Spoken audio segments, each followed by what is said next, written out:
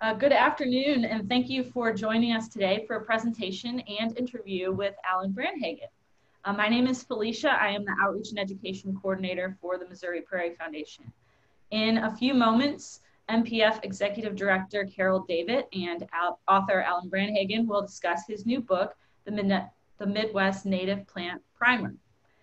Alan Branhagen is Director of Operations at the Minnesota Landscape Arboretum, where he supervises capital improvements, horticulture and natural resources, plant curation, facilities, and information technology. For over 20 years, he was a Director of Horticulture at Powell Gardens, Kansas City's botanical garden, and prior to that, he had a nearly decade-long duty as Deputy Director of Resource Development for the Winnebago County Forest Preserve District in Rockford, Illinois. Alan Branhagen received his Bachelor of Landscape Architecture from Iowa State University and a Master of Landscape Architecture from Louisiana State University with emphasis on planning, plants, and design with nature. He wrote The Gardener's Butterfly book in 2001, published by the National Home Gardening Club, and has written articles for Fine Gardening, Missouri Gardener, Missouri Prairie Journal, Landscape Maintenance, and Restoration and Management Notes. In November of 2016, Timber Press published his book, Native Plants of the Midwest. The Midwest Native Plant Primer, 225 Plants for an Earth-Friendly Garden, was just released in July of 2020. Beyond public garden management, Mr. Branhagen is an all-around plantsman and naturalist, specializing in botany, birds, and butterflies, and travels throughout the Midwest and the country, visiting gardens and natural areas. He grew over 1,500 taxa of plants at his Missouri garden, Luna Ridge, nestled on 6 acres of woodland and meadow, and he recorded 180 species of birds and 72 species of butterflies. He is in the process of creating a new natural garden on 2.5 acres overlooking the Minnesota River Valley in Chaska, Minnesota. He's already recorded 125 species of birds there and stewarded over 800 taxa of plants.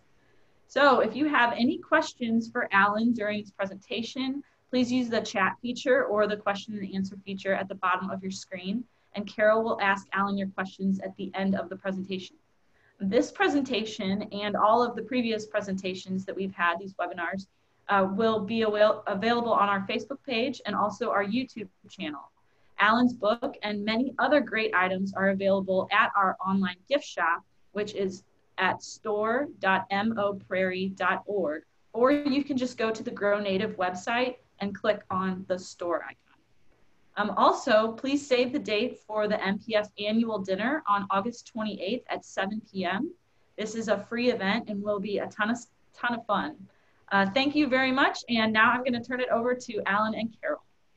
Thank you, Felicia. Thank you so much. And Alan, thank you for being here with us. It's great to see you and talk with you. And also, in addition to all those other wonderful things that you do and you have done, you served on the Grow Native committee. Grow Native is, of course, a program in Missouri Prairie Foundation, and we sure miss you in Missouri, but I know everybody tuning in is really pleased to be able to see you and learn from you. So thank you for being here. Well, thank you so much, Carol. It's so great to be a part of the Missouri Prairie Foundation and the Grow Native program. I mean, what model programs they are. I mean, obviously I'm a life member and supporter. I've been with Grow Native since the very beginning, before it was even an MPF project. Yes, that's right. Thank you. And if you're just tuning in, our guest is Alan Branhagen, and he's going to talk about his new book, The Midwest Native Plant Primer, and has a wonderful presentation for us as well. So you've written 2 books now. In the first book, or 3 books, excuse me, but 2 books on native plants. And the first one, I don't know if everybody can see it, but this was your 2016 book, Native Plants of the Midwest, which we also sell in our gift shop. And then your new book, The Midwest Native Plant Primer, they're about the Midwest, obviously, and you write about the Midwest spirit of place. Tell us what sets the Midwest apart from other places in the context of native plants. Sure. I define it as the part of the country that's dominated by the tall grass prairie and the central hardwood forest, and that great interplay between the two, what I guess we'd call savanna. And there really is no other place around that has that same feel. We have, you know, a relatively flat landscape.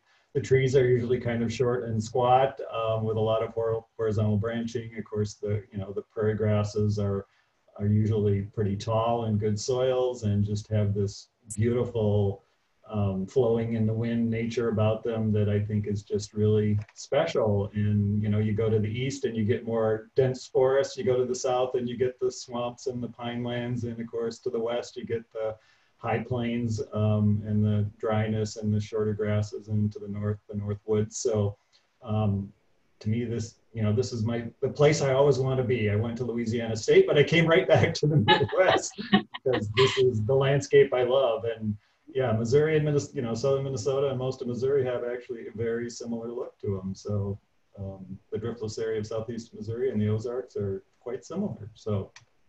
And both of your books, and in addition to being very informative, are beautiful, and you really capture that spirit of place of the Midwest and all of the beautiful native plants we have here. Can you talk about how your 2016 book, which is 500 species, and then your new primer book, how they, you know, how they compare, and can you just talk about some of the differences and how Sure. they can be used from beginning to advanced gardeners? That's right. Yeah, the first book, of course, if you're more on the advanced level, you know, I really want you to pick up that book. But the new one, the Midwest Native Plant Primer, really was to focus on beginning gardeners and new homeowners. I'm really, you know, we know how important native plants are, and we really need to keep communicating that message and be inclusive to as many people as possible to get that message out there. So that was the whole purpose of this book, was to make, you know, condense it down, not make it so intimidating, make it, you know, yeah, just a little more concise for beginners. It's still, you know, obviously it's still great for advanced people as well. It, you know, it cuts the number of plants down in half. So, you know, I'm really, and again, it has the same introduction talking about the spirit of place and all these important ways to garden, gardening for birds and butterflies, and then has, you know, all the same, you know, we want to capture people with the beauty of these things, as you know, Aldo Leopold put that so eloquently. You know, our love of things starts with beauty. He was talking about sandhill cranes. You know, we start looking at the cardinals and the goldfinches and the Baltimore Orioles and all the bright, colorful things. And as we learn about those, we get more advanced into the more unique things. So that was the whole purpose of it, to get that hook out there to as many people as possible. Great. And, you know, when you're speaking of people just starting out, I think you have some suggestions. Can you share them, you know, just sort of basic, you know, top 3 things people can do to get started? Well, it's from my landscape architecture training. You have to know horticulture. So you have to, you know the conditions of your site and match plants to your site. That science is always going to be there. If you know, live in a woods, planting things that like dry and full sun are probably not going to be your best choice. And then obviously you want it to function for you. You know, select plants that serve a purpose for you. Shade your house in the summertime so you can reduce your cooling bills, or block the winter winds with evergreens so that you can also, you know, lessen your heating bills in the winter.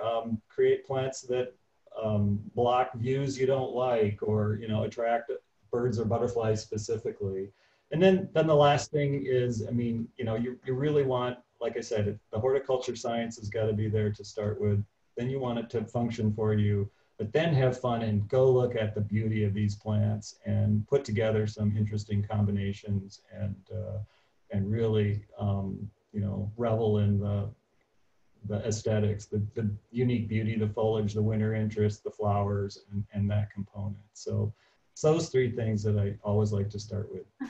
Great. And you also have developed top 10 steps for transforming landscapes into eco-friendly oases. And I think that's what you got for us in your PowerPoint. Would you like to just start that? I would. So let's see, hopefully this will advance properly. So everyone's seeing the cover of my book on the screen, I hope. So, yes, I see it. all right, that's the cover of the new book. And, you know, it is for earth-friendly gardening. And I wrote this not as a rehash of everything else. It really, a lot of it is based on my personal experience. And of course, I've gardened in Iowa, Illinois, mostly in Missouri, 21 years of my adult life, and then now in Minnesota. And of course, I practiced these things. And the picture on the right, I just took on Sunday of my front yard. That's anise hyssop, which is an upper Midwest plant, so not native to Missouri, though it'll grow well in Missouri. And anyone know what that bee is on there? It's the federally endangered rusty patch bumblebee. So when I see things like that in my yard, you know, yeah, now up to 127 species of birds, I feel like, you know, this is why I do this. You know, of course, that bumblebee used to be very, very common across the Midwest and East, and now has a, you know, it's just reduced in numbers so that it is endangered. So starting with that, but, and then these 10 steps, I never really said it, but they ultimately are about reducing lawn. And this picture is actually Luna Ridge, my house outside Kansas City, near Bate City, Missouri was the address. But when I bought that property, this is sitting on my front porch looking up to the county road. It was kind of a rural subdivision. And I should have had a before picture, but it was absolutely all lawn under all those trees, and there was nothing but lawn.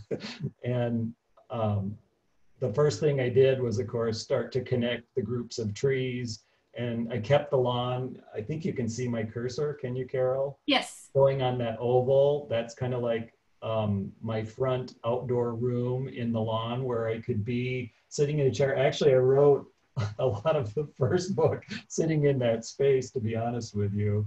And of course, tick and chigger free by having lawn, but, you know, creating adding all these other native plants, mostly savanna and woodland species. There's more sunlight up by the road where I had more prairie species. And then there's also a swath of lawn going, wrapping around the house. And I did that for, again, access, you know, there's a septic field and so on that, you know, I wanted access to. And also, you know, I remember really big dry years in Missouri where I want that as a fire break. So just keep that in mind. But so yeah, overarching all these things, think about reducing your lawn. I guess we'll start with that. But going back to my 10, the first thing, people need to look at their landscapes and assess them for invasive plants. And these are pictures from my Minnesota home. The picture on the left is my front yard, and the picture on the right was my backyard. Again, it's 2.5 acres from the house. It actually drops off about 100 and some feet, a beautiful wooded slope. And of course, the tree in the front yard is a Norway maple, which is an upper Midwest and eastern Midwest invasive. It grows in Missouri. It doesn't seem to get away in Missouri right now, but it still is a tree that, you know, is not native. It's a milky sap maple, so all our native insects are not designed to feed on it. It was like having a plastic tree in the front yard, plus there were seedlings all over in my woods. And then on the right, you see all the piles of work I did. The backyard woods was choked with buckthorn, much like down in Missouri, Amur honeysuckle. And so I liken these to most of you folks down in Missouri, that Callery pear and would be the Norway maple, and Amur honeysuckle would be the buckthorn I cut. And I am so glad I did put the energy and resources to remove those things. And the next picture is looking into my backyard after all the buckthorn was removed. I mean, I cut it myself by hand. I get migraines, I can't use things like chainsaws. I did it all by hand, but again, it was my workout. But I did hire a company to come chip it up and remove it after that. But just going back to that picture, that the tree, you know, with my cursor is, you know, the same one on the right here, a sugar maple. There's a northern red oak there and hackberries there. which of course are, whoops, all, there's the same northern red oak, so you get the feel of what that's like. And now, you know, the native plants I can plant in there, a lot of them are just coming back on their own. And then here's the front yard, looking from my porch down, and the Norway maple used to sit right there. And I planted that now with a native birch grove. And of course, birches, you know, not too far behind oaks as one of the most beneficial trees for a wide diversity of insects and so on. And I underplanted it with red twig dogwood, of course, the northern upper Midwest species. You know, rough leaf dogwood would be great in Missouri. But I'm just amazed already at the songbird use in that front yard. So really do look at your landscape, assess if you have invasives, and to start with, really think about removing those as your first task. So, and there's the anise hyssop in the front yard, all that blue that the bumblebees are going crazy for. The second thing is, you know, planting a shade tree or a grove of shade trees. And again, I'm using, the left picture is my house. It actually faces the southwest. And even here in Minnesota, it gets hot in the summer and the sun is really bright. And I swear to God, it's 120 degrees on that side of the house. So you can see the newly planted tree. The first thing I did was plant a white oak, which again, if there's any tree you could plant, you know, an oak is the best thing you can do with attracting the most diversity of insects. And of course, its mast is also the #1 thing that wildlife feeds on, the acorns. So white oak there that someday will, and of course they actually do grow pretty fast if you take care of them, will shade that part of my house. I will say that I got impatient and I actually added a honey locust in there as well, growing right out of that yew, that I hope grows a little faster and cools down my house quicker. On the right is, I think, especially, well, you saw it in my front yard where I placed the Norway maple. We need to look at a woods, and trees are often in groves, and you know that right there, our river birch, and you know, persimmon, a grove of persimmon, a grove of sassafras, black cherries. Heck, why not? You know, put a bunch of oaks together too. That's just fine. But also think of that, and you can see there it's actually native sedges underneath. So reducing lawn. That picture actually is from Ryman Gardens in Ames, Iowa. But I thought it would give you kind of an idea in the long run. Yes, it's okay to plant trees, even though close together, even though a lot of ordinances say, you know, things have to be like 30 feet apart. When I used to do garden designs, I'd always have to get some kind of variance, but always did. And then the third thing I have is planting a windbreak of evergreen trees. And again, in the Midwest, those northwest winds in the winter, just by blocking that against your home or even any outdoor space, I mean, you really create a nice microclimate. The original settlers knew what they were doing when they were planting those. And of course, they're also great cover for wildlife. And my #1 native across the Midwest is eastern red cedar. And I know, Carol, we've talked about how it's something you don't want on a prairie, but it really is a great garden plant. And the picture on the right, some people say, oh, I hate the way it looks in the winter. And I'm like, that's especially the male trees with all their pollen cones in the winter have that orangish look. But I think that's spirit of place. You know, that actually ties in so well with native grasses and so on in the winter landscape. I love that color. And of course, red cedars are very, very long-lived. And here I didn't talk much about climate change and sequestering carbon, but you know, same with my first picture on the shade tree, planting something that's really long-lived like a white oak, you're really going to help out. And for evergreens, red cedars can live a long, long time. And I don't worry about them having cedar apple rust and infecting apples and things like crab apples, because you know, bioresistant varieties of those things. And of course, red cedars are dioecious. The females have the blueberry-like cones, which wildlife really, really like. So plant an evergreen. And again, I worked a lot of years in land management, and red cedar was like the easiest thing to control in a prairie. Fire or cutting it off and it's done. So it's, don't get too excited about that you're causing a problem on that end. And then plant small trees wherever appropriate, giving a little more human scale, a little more depth to a woods, a little more color on the edge of the woods. And, Eastern redbud is my favorite selection for the Midwest. And in my new yard, I've planted 8 already. And, here's pictures. Take out the redbud from this picture. It's actually at the Minnesota Landscape Arboretum in one of our gardens. But look at how this creates such a beautiful space as you enter that component of the garden. And redbuds grow really fast, and look at the character, of course, that they can have over time, living sculptures. And of course, my books will talk about all the other, service berries, flowering dogwoods, pagoda dogwoods. There's wild plum, many, many, many to choose from.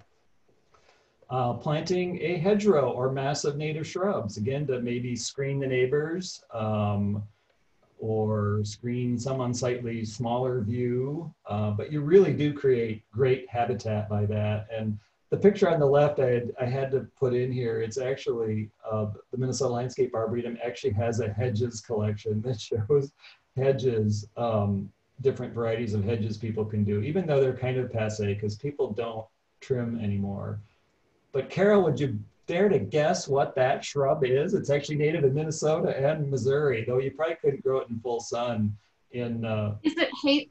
It's leatherwood. Oh, leatherwood. Oh, yeah. Which it would be, it's like I about fell over when I first saw it in our collection. And I thought, well, why not? Leatherwood grows so slow and tight. What a great choice. And I didn't even catch that in my book. Dang it. Need to add that on there. But one other one, like the lance leaf buckthorn, I know Missouri Wildflowers carries that now, actually makes a great hedge and takes shearing if you had a space like that. But of course, leaving the tree, the shrubs natural is actually going to be your best bet. And on the right, that's gray dogwood, which of course native in northern Missouri. Roughleaf dogwood in most of Missouri would be, or 9-bark looks very similar. You can see it in flower, but great habitat. So. And then, plant a diversity of native perennials, and obviously think about each season. So this is the new garden in front of my house. And on the left is, late spring. The yellow is all lance leaf coreopsis, which of course does really well and native to Missouri. There's foxglove penstemons with the white. And here the pale purple coneflowers are coming on. And here's from just a little while ago, a couple weeks ago, the blazing stars at peak. The pale purple coneflower is still lasting long, world milkweed coming in. And then, but don't forget about the end of the season and what things look like in fall and winter. And, a lot of our prairie grasses are very beautiful. Here's prairie dropseed. This is side oats grama. I actually do have some big blue stem. I have them carefully clumped because it's kind of a formal landscape here. But, Grow Native has some really good recipes for things like this if you want a little advice on that. But, this is your chance. This is a hot southwestern facing sandy, gravelly hill slope. So obviously looking at dry prairie plants is exactly perfect for that condition. So, and of course, everyone will have a little bit different.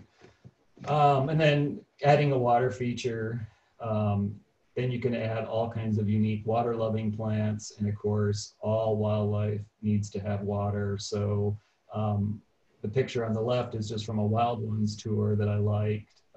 What a great place to listen to the sound of water and the creatures that come, the frogs that sing and so on. This is my new water garden in my backyard here in Minnesota. And, already it had pileated woodpeckers drinking out of the water. And of course, various warblers in spring migration splashing around in it, the goldfinches and the young orioles. And, it just, if you can work in a water feature, even if it's just in a water container, it really makes a difference. And I've got some neat native sedges that I've added. But really, really do recommend it. And then the use of vines, especially like in Japan right now, when they had Fukushima go down, they really had to have energy conservation. And one way to cool down spaces and buildings in tight spaces is to add vines. And this actually is a wall in downtown Minneapolis, and that's native Virginia creeper growing on it, which of course is native from here all the way through Missouri. But take away that Virginia creeper and think about that facing south and how hot that would be. And now by adding Virginia creeper, you've cloaked it in green. Virginia creeper is a great plant for pollinators. The flowers are incredibly nectar rich. I had it growing on my house in Missouri, and I'd walk out the door when it was in bloom. You hardly notice the flowers, but you could hear the buzz of the bees. Yeah, I have the same thing. Yeah. and then of course the fruits, fruits early in the fall, very lipid, fat-rich berries for migrating songbirds, and a lot of our warblers and things really do migrate, starting in latter part of August and early in the fall. This also colors up early in the fall, and I've heard, some people speculate, biologists, that coloring up, it kind of flags it that, hey, I've got, fruit, and birds learn to see it when it's red, when the rest of the tree is still green. But you can I love vines and their versatility. Even if, like, let's say you had a ginkgo, which is a really poor for wildlife tree, but there was no way you wanted to take it out. It was shading your house, the city had planted or whatever. How you make that a better environmental choice is plant Virginia creeper at the base and let it crawl up in the trunks. And then you've added that really great native plant to help that situation out. So. Yeah, that's a really good point. And Alan, also, I know you're really expert birder. Depending on the vine, I mean, vines can really help add some nesting habitat, can't they? You bet. Absolutely. And of course, yeah, all of them grow a little bit differently. Some have a little more branching to them and create great structure for them. But on the picture on the left, I have to laugh. There's some people call these botanical death matches, but if you've got the space and can let vines just kind of ramble up over, could be a tree that you don't care that, well, most mature trees are completely compatible, or even an understory, maybe something you don't care that much, prickly ash or something, let these things climb up over it. Whoops, excuse me, didn't mean to jump forward there. And it's amazing the wildlife habitat you create with that. In my Missouri yard, I had Dutchman's pipevine and wild grape and Virginia creeper and the smilax, the carrion flower all together. And what a great menagerie that created of habitat. And then of course you got the pipevine swallowtails on the pipevine, the kernblight owlet on the smilax, and all the birds coming to the berries on the grapes and on the Virginia creeper. And it's amazing what you can do, but you do have to realize that these are pretty vigorous plants and have the space for them. Though again, vines are also easy to control. When they get too big, one snip and you can set them back if they start to go too much. So. And Alan, you touched on this, but there are 4 questions about it, so I might just stop you. Sure. At the the Virginia creeper, you don't think will be harming trees, or at least not most trees. Could you explain a little bit more? I would say it's completely compatible. Obviously, it co-evolved with all our native trees. Growing up mature trees. The only issue is if you're planting a new tree, you may want it to get really established and so on before you let something like that climb up on it, because obviously it can, small trees and so on, it can compete with obviously photosynthesis, so that's not a good idea. But yeah, this is actually a white oak tree here, and at my house it was an old walnut that I let my menagerie climb up on, and it was just fine. So any other question right now? Okay. Maybe we'll just keep going, because I know you've got some more, and then we'll get back to some questions. And then British gardeners laugh at Americans with our love of mulch and our seas of mulch. And one thing is, I give up the mulch, grow native plants as much as you can.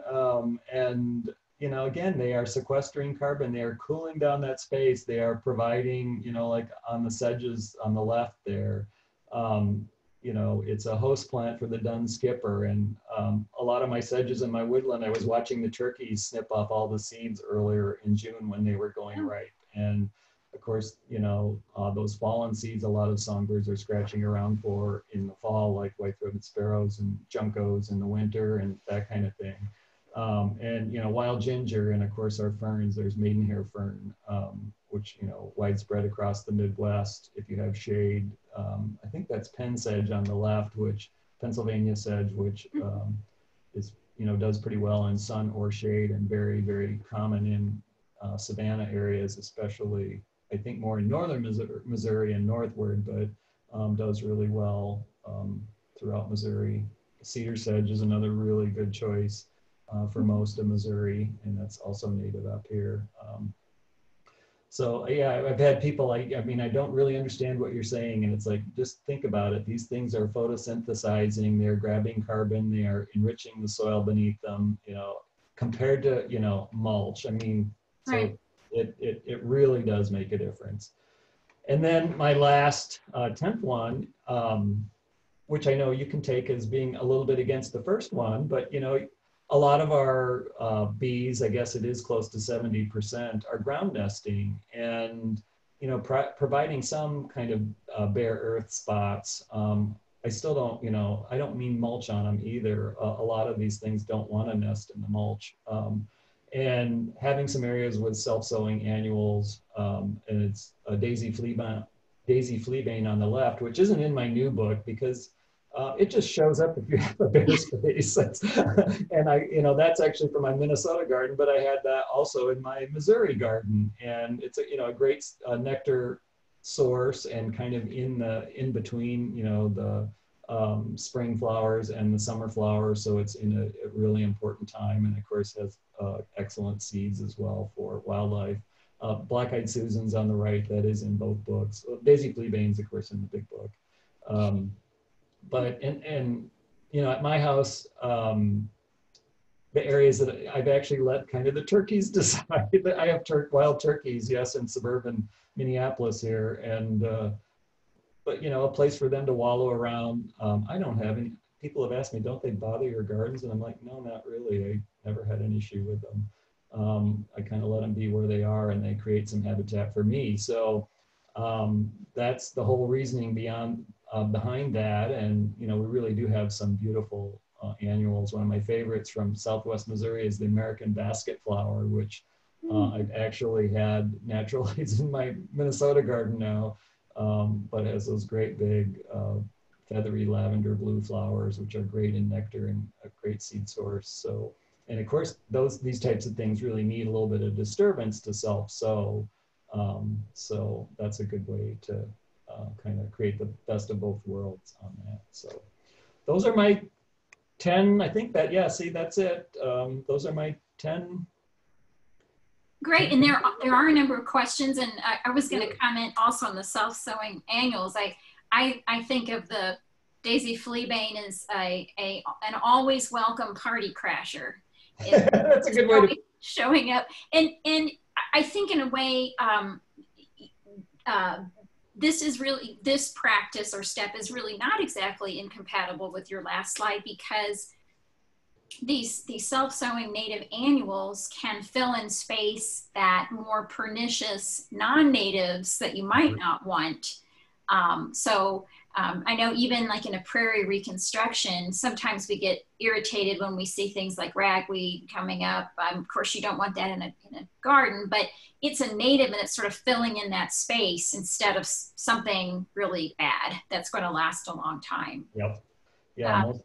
Most of our annuals, I discussed that in the bigger book, you know, they really are the soil healers, and part of those, it's, you know, I liken them to a scab. Some of them, like ragweed, aren't necessarily so pretty, but they, you know, heal the earth and let the next wave of succession come in. So, in your steps, one thing I noticed is you're really looking at different sort of levels of vegetation, from the canopy tree to the ground cover. Not only is that aesthetically pleasing, and you know, that's helping to store as much carbon as you can, really utilizing a lot of space, but it's also providing all these different strata for insects. And you told me a story the other day of your neighbor walking by. You want to share that story? Sure. Yeah, I was a neighbor walking by with his dog, and I was afraid, oh no, he kind of stopped me and wanted to talk to me. And I was like, oh gosh, what's he going to say about my landscape? But he goes, thank you for doing this. Every time I walk by and hear all the singing insects in your front yard, it's just a little piece of paradise. And I was just like, that it kind of took me aback. I take it so for granted. And then the mailbox is 2 houses down, and I had to walk down, and it's like, oh my gosh, you hit the typical suburban lawn next door, and it just is like dead silence compared to the snowy tree crickets and the field crickets and everything else going on in my yard. So yes, that's to me, that's an added bonus of all this. Yeah, great. And I love it that you picked up on the whole strata. I was absolutely going for that, and obviously that's how I broke the sections of the book down on the first one, because you're absolutely right. You really want to think of canopy all the way to ground cover and all those components in between to really make the best use of your space. And a lot of people, gardeners love trying new things, and and so this gives you an opportunity to utilize all these opportunities to try so many great plants. We do have a number of questions and some comments, and I'd like to launch into those now, if that's okay with you, Alan. Sure, go ahead. And James has a suggestion, not an annual, but bellflower, Campanulastrum americanum, is a great biennial self-sower in shadier areas. Yeah, I could have put that in here. It's one I really have a lot of fun with, letting it do its thing and pairing up with different plants each year wherever it comes up. And the first year plant looks almost like violets, just and just make sure you leave that, because it is a true biennial, and then it bolts and flowers the next year. And actually, I believe it has also another specific bee that pollinates it. And that's another reason to really get into diversity. Is it's amazing how every single one of these things has a creature that's tied specifically to it. And the more you add, it's kind of like, I have a program where I show like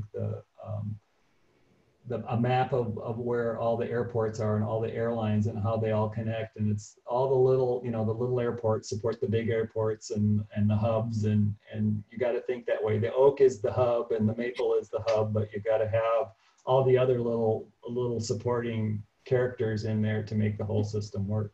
Yep, well put. Got a few questions here on lawn. What's the best way, so in replacing lawn with natives, what's the best way to remove sod, and how much needs to be removed in order to plant new natives?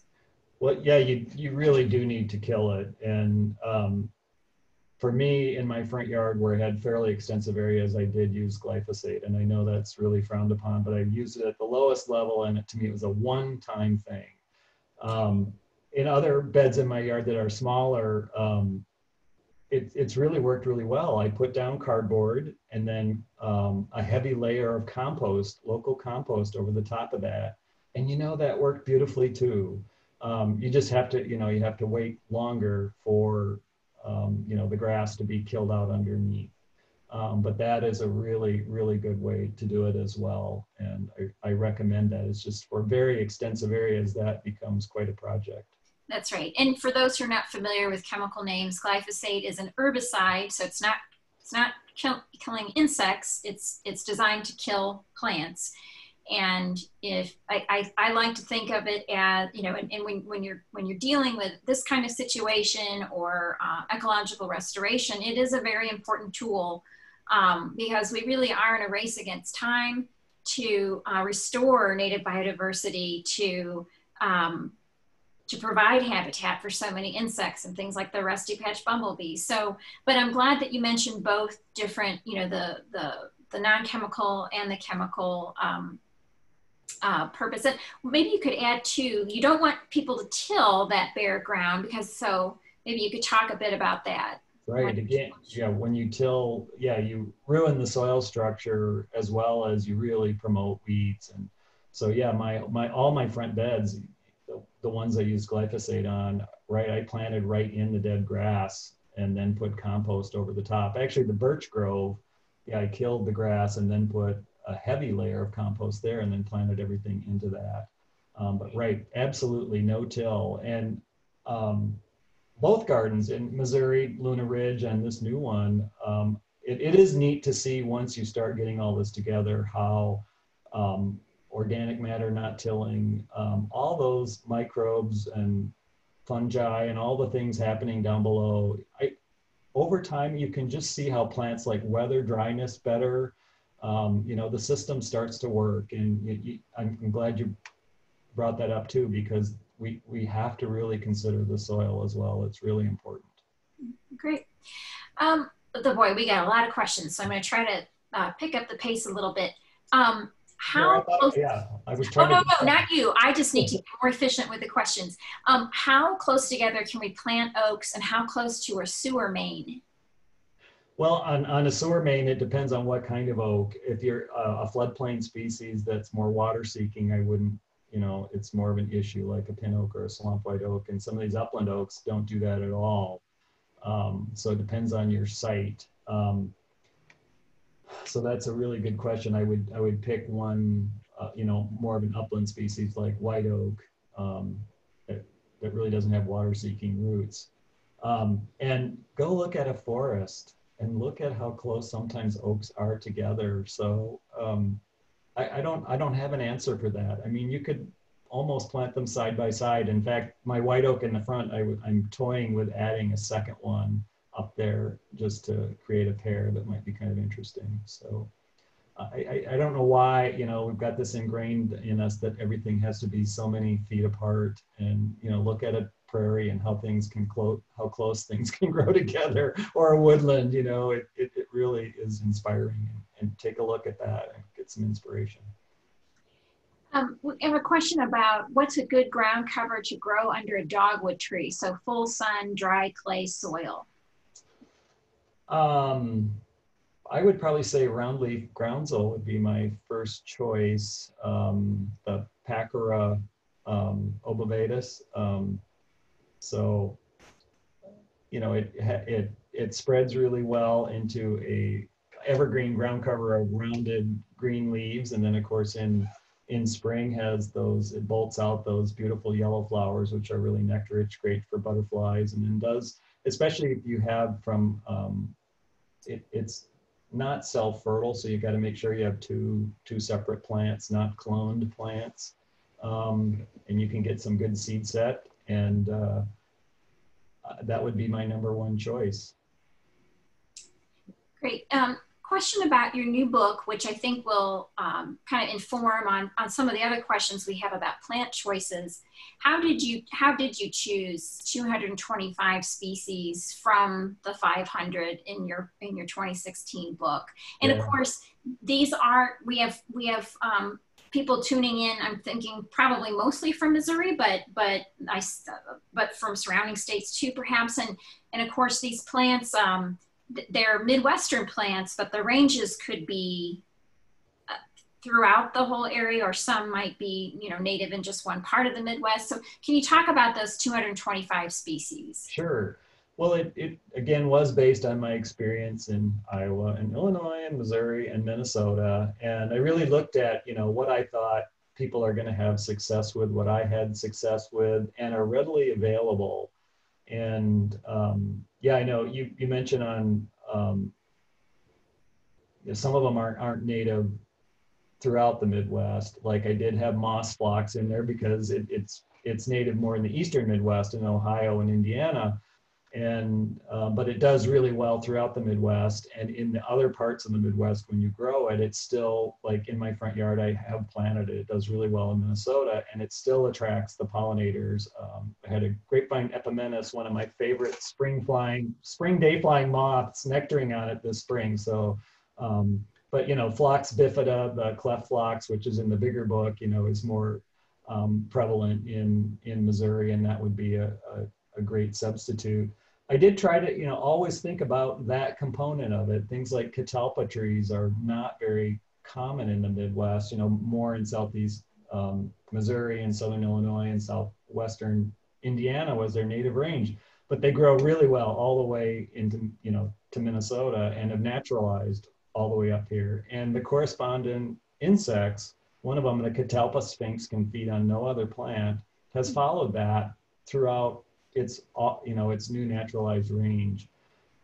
So to me, I don't know, I'm not that absolute purist that it really is a Midwestern tree, and it has all the ecological functions in southeast Minnesota. It does, and it's pre-settlement native range. And I always like to talk, where I'm at right now is under a mile of ice not that long ago in the big scheme of things, and the plants that are here in northern Minnesota were in the Ozarks. So, it's, I sometimes like to look at that big picture. So I don't want to get too weird with it all, but it's a whole nother debate on its own. Oh. And plant ranges are dynamic. They're always moving around. They were moving around before us. So anyway, go ahead.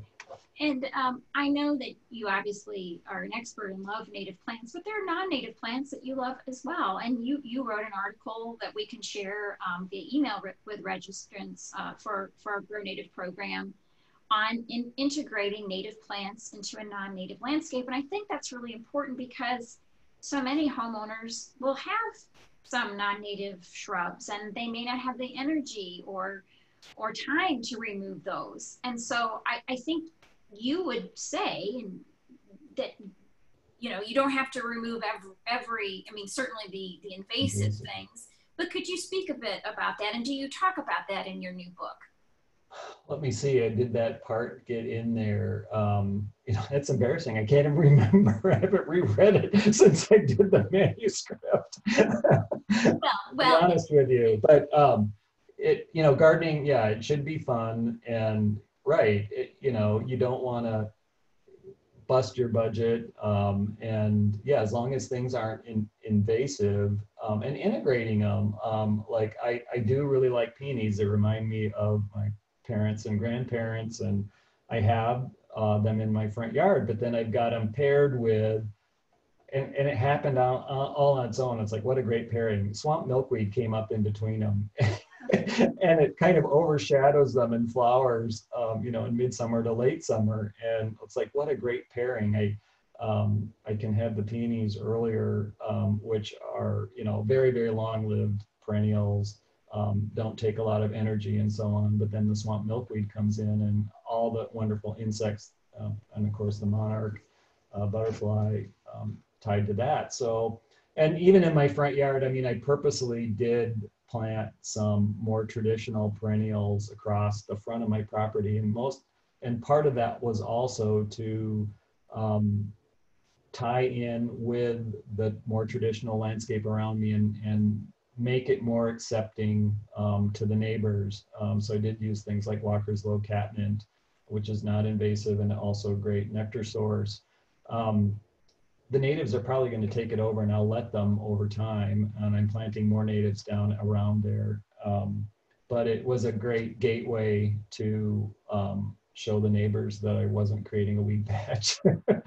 So, and I guess, if I think sometimes people are afraid it has to be all or nothing. And I think you would say, no, it doesn't. You can incorporate natives into an existing, more conventional landscape. Right. And my biggest argument is I like to eat, and how many of the things that I eat are from native plants. And I do really talk about, edible landscapes in both books. And I think that's important. There's so many things from pawpaws and persimmons and plums, pecans, but I can't live on those alone. So, integrating, more traditional, actually that black, or the picture right there with the black-eyed Susans, that was my kitchen garden that I gave up on, where I grew leaf lettuces and things like that. But the deer were relentless, and the black-eyed Susans came in on its own and took over. But anyway, there's a few questions about rabbit and deer-resistant natives. Do you use can you talk about fencing or repellents or just Right. people would like to know what you think. Yeah, fencing. There's just no way I'm going to plant completely based on those two creatures that are, especially deer, you know, and I'm always supportive of like MDC or whoever up here, you know, the Minnesota DNR and their measures to control those animals, and especially they get in suburban settings, get to be like, I call them puppy deer, where they're not afraid of you and just kind of sashay around, and I always chase them. I always make sure that they know to have fear. But yeah, my garden is almost embarrassing with rabbit fencing. If you think Missouri rabbits are bad, come to Minnesota. Oh my God. So yeah, fencing them out is the best thing you can do. And deer, yeah, the restoration of my woods right now, that is an issue, and I have to actually fence out with big cattle panels, the newer trees and things. And then I do use repellents. Repels-All is the one I'm using now that's got a clove base, so it's not quite so stinky. Liquid fence works really well, but it is just so smelly, and well, just for the one night, you know, but it does work. Plant skids is also another really, I've heard so many people had a lot of success with that, but I refuse to give up my diversity of plants for those two creatures. I'm just not going to do it because there's so many other important components of the web of life that I want, and I'm not going to let them knock that web apart. So, and people don't really, you know, I love deer, I love rabbits. And I don't know what happened when back in Illinois, the rabbits would feed mostly on the clovers in the lawn. And I remember you know, it wasn't the issue that I have here. You know, now I do have a great horned owl in the backyard and saw a gray fox, and my rabbit numbers aren't so bad right now. But again, yeah. So hopefully. Well, maybe having a canopy tree for a perch for predators. Of course, that takes some time, but yeah. Maybe trying to encourage canopy trees in the neighborhood, or if you live near, that maybe that's perhaps one other solution. It all helps, and then the other thing is, if I didn't have such a big job here, I have a dog. Great solution. Okay, great. Well, we're past the time, but there's still quite a few questions. Alan, if you're willing to continue, I'm sure people would still love to hear more from you. Sure, I can continue a bit, yeah. Okay, great. Question about soil amendments. How much, if any, soil amendments should be considered, since most soil around homes and small residential properties have been grossly disturbed and or removed during construction? I know I feel sorry for people who are, well, how do I put that, who inherit a completely disturbed soil landscape like that. And yeah, my best advice is just compost. Adding compost, organic matter for the most part. And, you know, getting some of these deep-rooted perennials going, and, you know, letting all the leaves fall, and natural recycling program there going, so you start feeding all the good soil microorganisms and get that soil health back. I mean, it does come back, and it does take time. You know, absolutely don't use any synthetic fertilizers that may damage that coming back. So use only organic fertilizers. I'm trying to think what other, you know, my new place, luckily the soil, it was very, very, very sandy and gravelly, but it's a gravel hill. And so just adding plants that are more attuned to that habitat. But I can see where, yeah, if you have clay that's been messed around, you know, or a richer black soil that's all been moved around, you know, adding compost is the best way to go. Okay, great. A question about, how do you get rid of invasive crown vetch from a native plant garden? It takes time. I've done it. I didn't show that. The picture in my backyard right along the rock wall was all crown vetch. And I just had to, one afternoon, I just said, you know, I'm going to tackle it. And I went and pulled out all of it. And then, yes, I had to 2 weeks later kind of go back through, and it is very tedious, but like all plants, if they don't photosynthesize, they eventually die. And right now I get weak little sprouts that aren't too bad to pull out. And I just have too many original native plants and stuff that I'm real hesitant to use any herbicides on, but I suppose you could. But yeah, it can be done. You just have to assign it as a task and do it. Question about climate change. Should we be planting for climate change? For example, St. Louis may be like Texas in 50 years. And Minneapolis like Kansas City. So I know that's a really tough one. I think a lot of Midwestern plants are more resilient than we give them credit. A lot of them are. But yes, well, Grow Native, you're growing a lot of things that are really more Missouri boot heel and southern, things like American beautyberry and bald cypress, and the spigelia, the Indian pink, and things like that.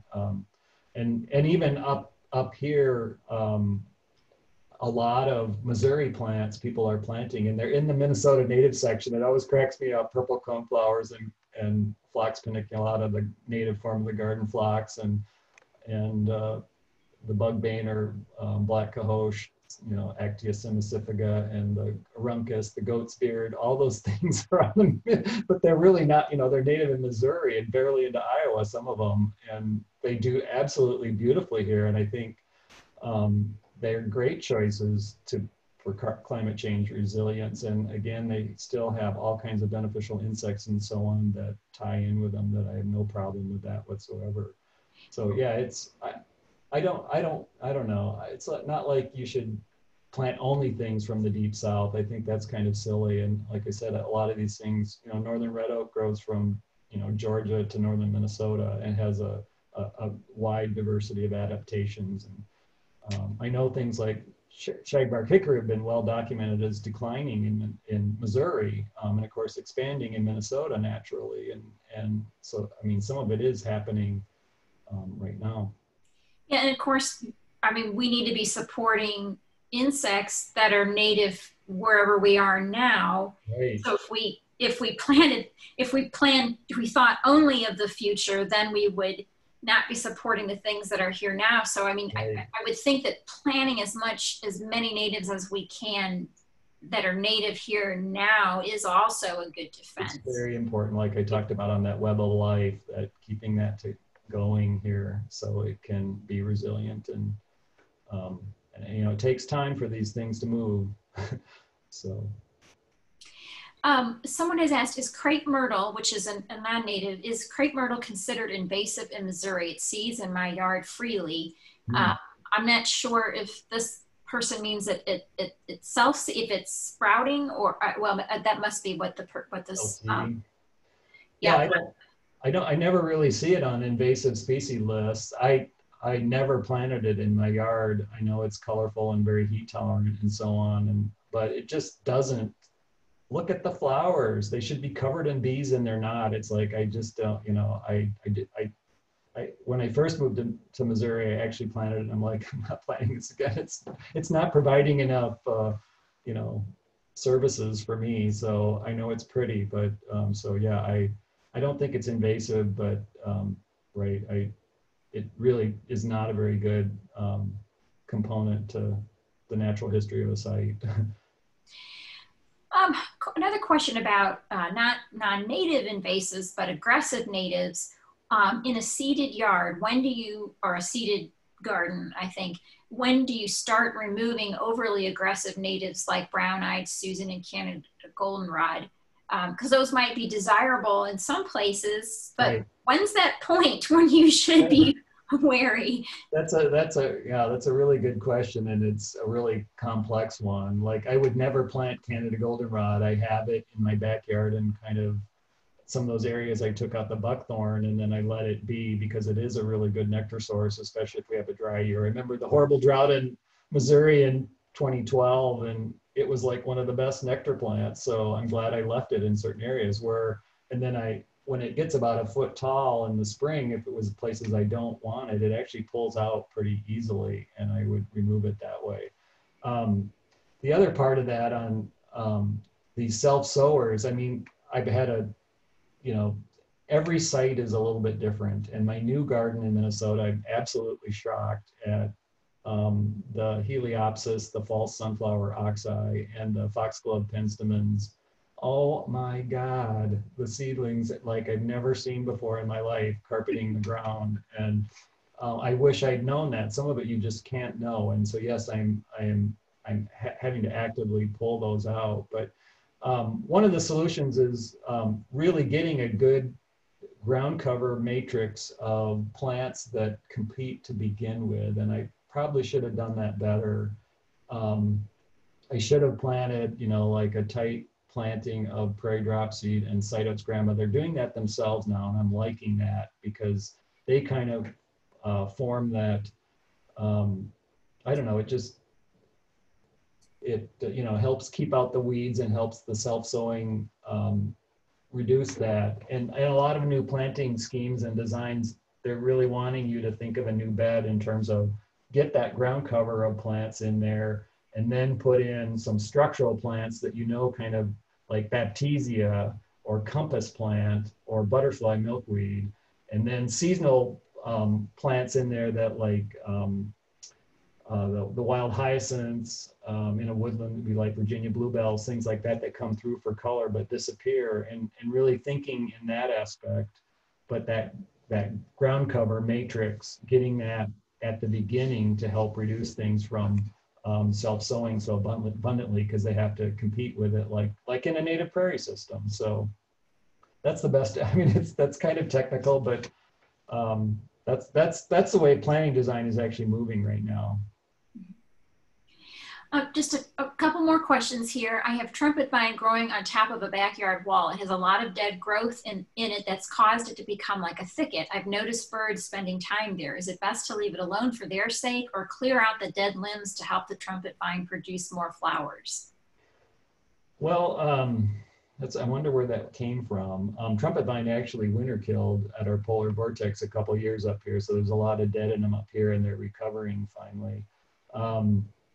I would let it be for wildlife and maybe in the wintertime sometime cut out the dead just for aesthetic reasons. But obviously trumpet vine's really tenacious. It is a very beneficial native vine, but it is very aggressive. You don't want to plant it on the side of your house where it can run all over the foundation and things like that. It's best in an area where you can let it roam or have something like lawn around it or something that controls it. Great, thanks. Question, will Virginia creeper grow in shade? Yes, sun or shade, you bet. Great.